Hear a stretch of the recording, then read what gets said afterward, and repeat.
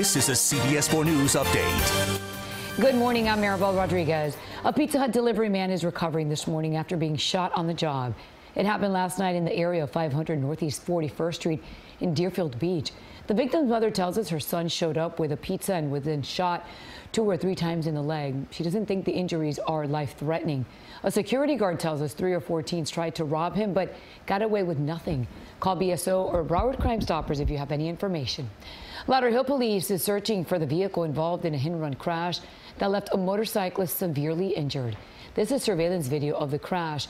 You can see the motorcycle on the top part of the screen. It happened Tuesday afternoon at Northwest 24th Street and North State Road 7. And here's a better look at the vehicle police are searching for. Above is a car captured on surveillance, and below shows what police believe is a similar model. It is believed to be a beige or gold Hyundai Accent coupe. Anyone with information is asked to contact Lauderhill Police or Broward County Crime Stoppers at 954-493-TIPS. 2 people are recovering this morning following a shooting in Northwest Miami-Dade. Investigators say a man and a woman were sitting in a car last night in the area of Northwest 30th Avenue and 46th Street when someone opened fire. The driver was shot multiple times and the female passenger was grazed. The man then went to a nearby gas station to call for help. Investigators tell us both victims are in their mid-50s and were told they were stable and transported to area hospitals.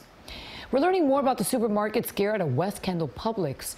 A police officer's handgun went off while he was standing in the checkout line. It happened at the store on Kendall Drive in Southwest 168th Avenue. Police tell us an off-duty City of Miami police officer reached into his pocket and somehow his gun discharged. They say the bullet hit the ground and ricocheted, hitting the female customer behind him.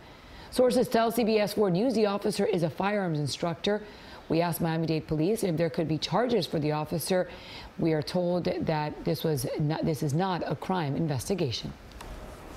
Now, CBS 4 weather with meteorologist Lisette Gonzalez. Good Thursday morning. As we view from our Windjammer Resort camera, it is cloudy over here at Lauderdale by the sea, dealing with a few showers earlier and now upper 70s in Miami, Fort Lauderdale and Key West. It's mild, it's muggy and wet in spots. As you can see, the rain is moving through parts of Broward County near Pompano Beach. Some moderate rain, also seeing wet weather through Kendall Lakes, the Hammocks, through parts of downtown Miami, Miami Beach, as well as across the Keys. Especially earlier, it was quite a soggy start. Temperatures in the mid to upper 70s across South Florida. The wind's variable, but generally going to be out of the east as we head later today and through the next few days. Today, sun and clouds with a chance for scattered storms. Highs in the upper 80s. Keep the umbrellas close. Tonight, a few storms can't be ruled out, and overnight lows in the low to mid 70s. We will see the potential for spotty storms for your Friday and Saturday. The rain chance could be a little higher with highs right around 87.